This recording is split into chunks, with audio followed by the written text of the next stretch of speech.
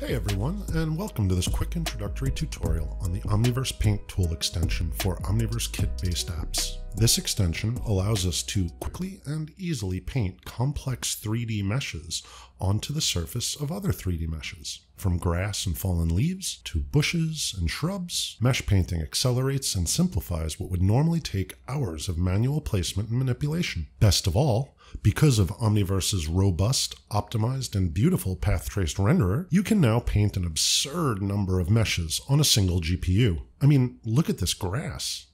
Amazing. And none of this is faked. Man, that's a lot of polys to render. But as you can see, even with my 8-year-old system and a single RTX card, we are still at near real time. Anyhow, I digress. Let's get back to it. All right, in this tutorial, I'll be using Omniverse Create.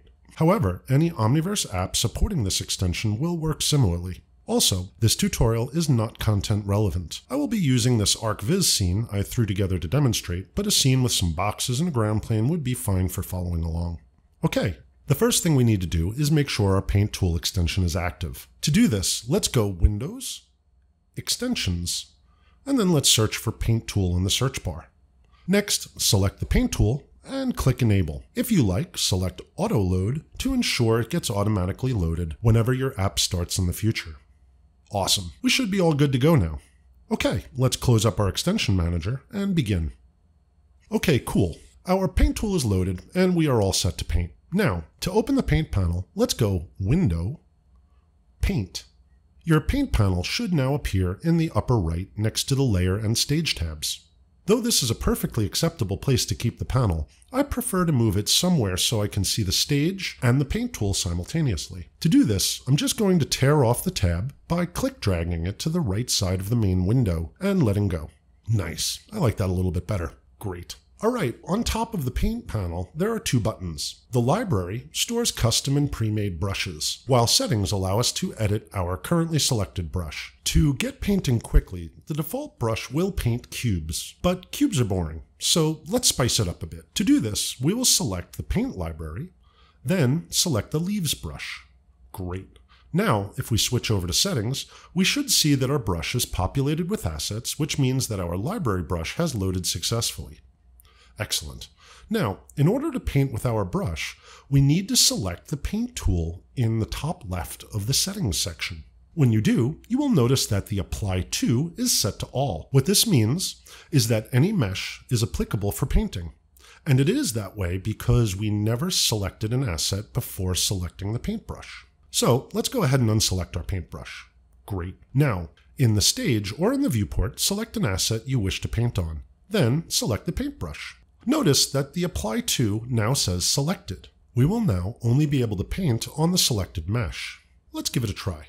Using our mouse, let's now click and drag our paintbrush over our selected surface. As we can see, the leaves are painting down nicely. If we wish, we can adjust our brush size by simply increasing or decreasing in the settings. You will notice that the ring around our brush is adjusted accordingly and helps give some sense of where our paintbrush will paint. Now, though this is pretty good, I think I'm going to want some nice dense clumps. In order to do this, we will have to tinker some with our settings. First off, we will likely want to increase our actual density. This is how many assets we would like to paint with each stamp of the brush. Stamps happen when we click or drag our paintbrush. Lowering the stamp distance here will make the paint stamps happen more closely together, and vice versa. Now, as I mentioned, density dictates how many we want to stamp. However, this is countered by object padding. Padding is the closest distance a painted asset can be to another painted asset. Because of this, even if we have a very high density, the padding may disallow the requested density. This can be extremely useful if you wish for sparse spacing. Trees, for example, don't grow on top of each other, and we would want a rather high value. On other things like leaves, we will want lots and lots of overlap, and a negative value will allow for this. Okay, with all that said, let's set our density to 300, our object padding to -10, and let's just click around where we want more clumps. Now, as I move over to my grass, you will notice that because I have already painted grass here, when the leaves get painted on, they're actually beneath the grass. This is where a little bit of vertical offset should work the charm. So, back in our settings, let's go ahead and enter a positive value of around 8 and see what we get.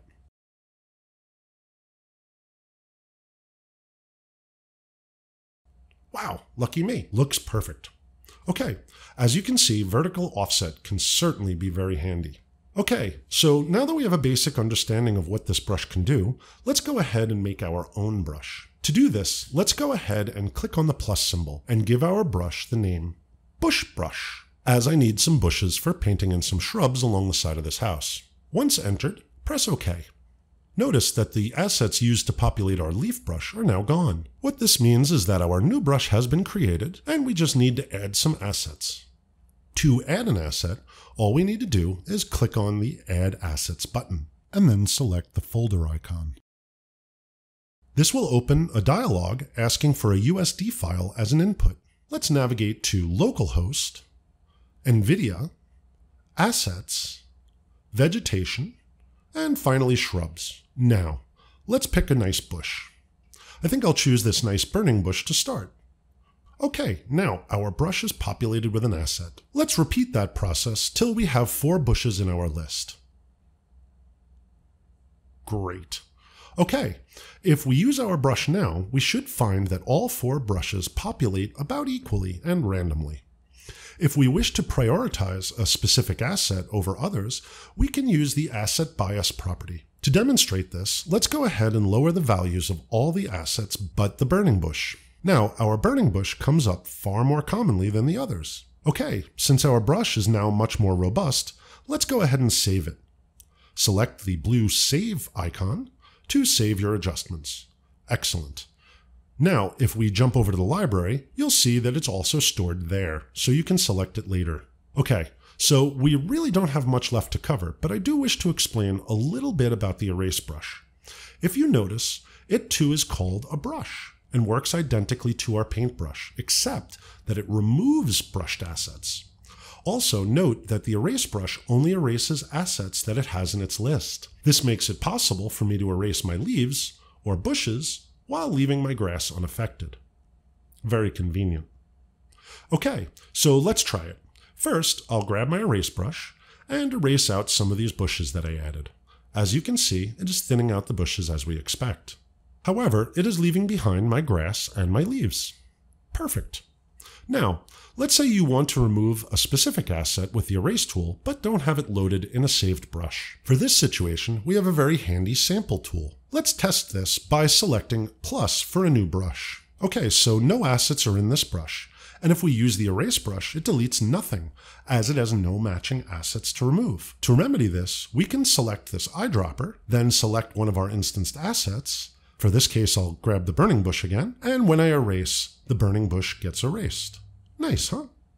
Okay, so the last thing I'd like to discuss is the flood tool. This tool is quite simply a cover or remove everything button. The use of it is rather easy. First, we select the mesh, then we select the brush, then we select the paintbrush, and finally we click flood. As you can see, my driveway is now evenly flooded with leaves. Pretty awesome, huh? Now, we can reverse that effect by using the erase tool, then pressing flood. As we can see, our assets are now all cleared from the driveway. Okay, so that about covers all the basics and usage of the paint tool. From here, I think you should be able to start tinkering. I know for myself, this tool fills some pretty serious holes in my workflow, and hopefully it does for you too. Thank you so very much for watching, and I look forward to seeing you in the next Omniverse tutorial. Have a great day. Bye-bye for now.